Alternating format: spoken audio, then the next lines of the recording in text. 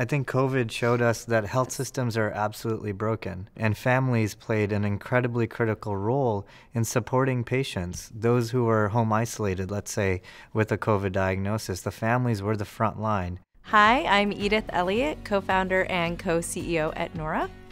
And I'm Shahed. I'm co-founder and co-CEO at Noora Health.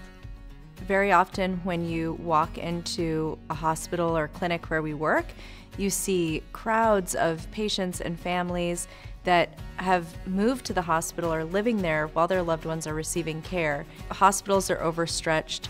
Nurses and doctors are doing everything they can to provide the highest quality of care, but they don't have the time to prepare people to go home. And then you have families who go home after receiving care, and very often you'll see things fall apart. They'll have a complication or experience a challenge that they're not prepared to deal with.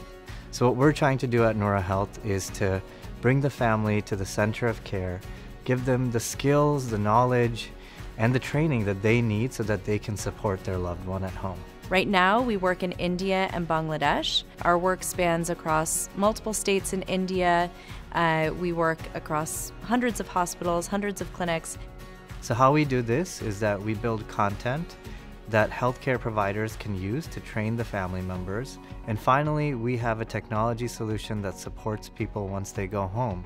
So after they get that initial training in the facility, they continue to be supported through their phones, getting messages, videos, reminders that are relevant for their loved one. The same sense of anxiety and fear and stress and confusion that I've experienced as a caregiver or as a patient, when we sat down in our first few visits to hospitals in India with caregivers and patients, those same emotions were being expressed and were being shared. And that universality, that common thread, the human nature, that desire to take care of the people that we love, that to me is so powerful. And it's something that otherwise has been untapped in most cases within our healthcare systems.